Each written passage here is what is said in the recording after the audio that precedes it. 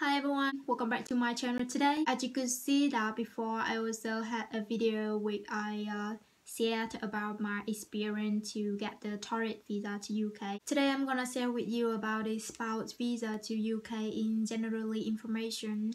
I will not speak in details about it because I think that it's a little bit long today to talk in comment about this first. I hope that if any of you is preparing for the spouse visa to UK or you would do it in a short time, you could reference my information, or even if you don't do that, I hope that you could know more a little bit about the spouse visa to UK.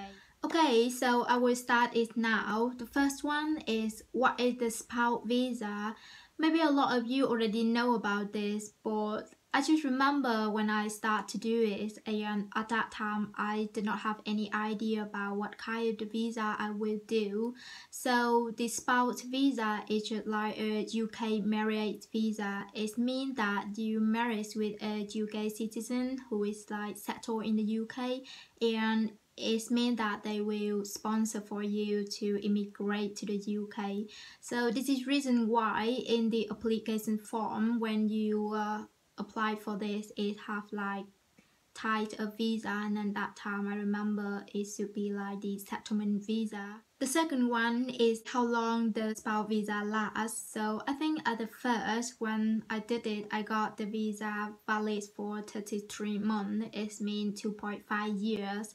And after 2.5 years, maybe you have to extend this or apply this again for next 2.5 years. And the third one is how long does the application take, like how long you could get the visa after you submit for this. So I know that the standard form is like 60 working days. Even the standard form is like 60 working days, but I think if have any issues, and then they will inform for you later, because I remember at that time we just have 2 weeks left, and they just sent the email to me and they say that we were lacking for the appendix of the application form. We remember that we already sent the document to them, but then we don't know why we're lacking like this, and then at that time we have 10 days to provide them soonest, and then we try to send it soon. They also send them emails again to say that if the visa take longer, and then they will inform to us, but they will try to process it between the standard time. And then it is lucky because at the end we still got the visa during the standard time.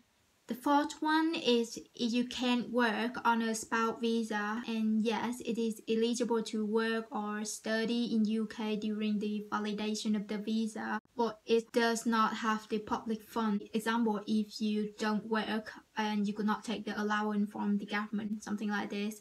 But then I see that about the education, they will have the math or English course, and which is free, and then we could take the course with free and don't have to pay for that. That one is nearly like the standard requirement for all of the UK citizens after they finish the secondary school or they need to come to work.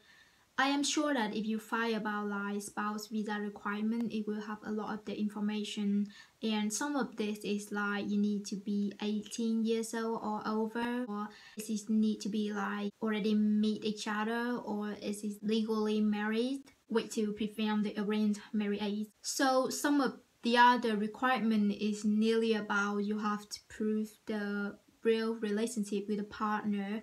But the second one I want to speak about in the requirement is about finance. It means that the sponsor must earn more than 18.6 thousand pounds per year or having enough savings to be able to sponsor you. And the next one is about the accommodation.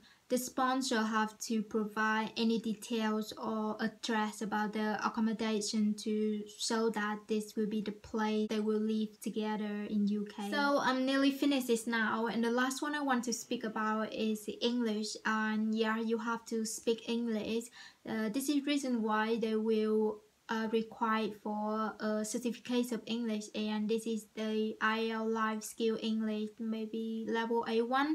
I remember you could have level B1, maybe it is higher, but then for the first time you just need the level A1 is fine. I think that it is all of the general information for the spouse visa to UK, and I may do another video about what kind of document I did prepare for my visa. I hope all of my information on the video is useful and could help you. Please like and subscribe my channel if you like my video. And also you could leave a comment if you want to ask me more any information about it. And thanks for your watching and see you on the next video. Bye!